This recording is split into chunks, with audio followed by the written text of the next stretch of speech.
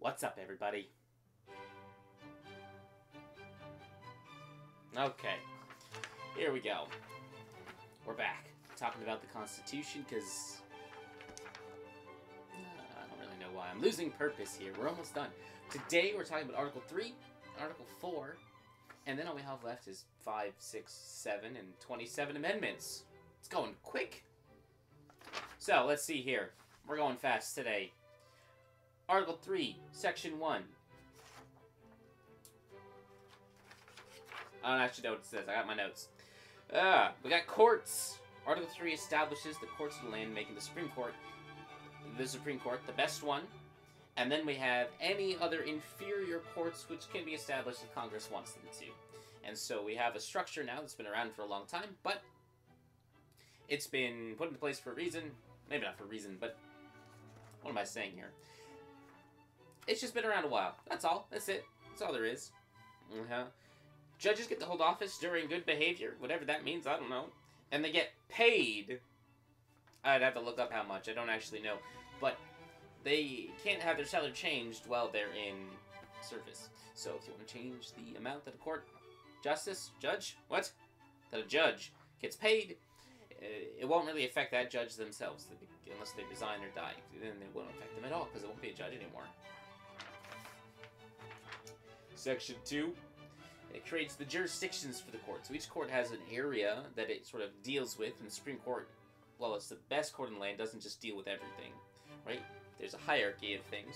And so they get to deal with things like broken laws of the Constitution or laws in general, treaties, cases that happen between states, on the ocean, between two or more states, between citizens of states, between citizens of the same state. It's just a lot of like, hey, this is covering all of our bases so there are no loopholes, right?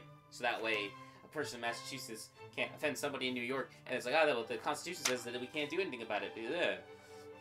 They just eliminate all of that. It creates a pretty reasonable jurisdiction. So it sets what the court's sandbox is and when and where they get to play. Section 3. Treason. So, it exists. We have definition for it in Section 3 since the courts get to deal with it. And it's if you engage in war against the United States or let their enemies essentially tell you what to do or give them aid or comfort. So, no pats on the head, right? Can't be like, oh, poor enemy. No. It's illegal. And so even though it's a bit vague what comfort really means, right? You still need at least 2 witnesses or a confession in order to get a treason verdict. Article 4. Section 1 is worded kind of in a confusing manner, to be perfectly honest. I read it and I was like, I don't know. So, what we can get to, though, digging through, is that really all we need to know is that we're starting to talk about the states now and how they interact with each other. So basically, Section 1 will, in a really legalese sort of way, say that laws that apply in one state apply in another state. So, for instance, if you get married in Massachusetts and you run away over to New York and you're like, I'm not married, because no one there knows you, but you're still married. The marriage in Massachusetts still counts in New York because we're all part of the same country. And that's the basic bottom line about what Section 1 is getting at here.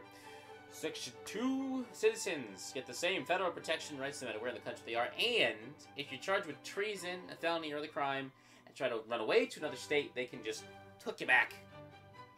Be like, no. You're back here now.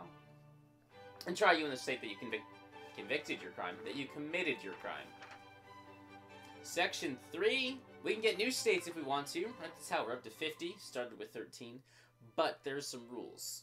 A state can't just split itself in 2 and be like, ah, yes, I would like to be 2 states now. There we go. It's not that simple. You need the state legislatures to vote to approve that, and Congress has to approve it. And so with every new state coming into the Union at any time, the state has to say, hey, yes, we want this, and then Congress has to go, cool. And if they don't, it won't happen. Oh, look at this. A short one this week. Section 4. The federal government's job is to guarantee each state's Republican form of government and provide them protection from threats foreign and domestic. That's their job. That's what they do. That's all today, folks.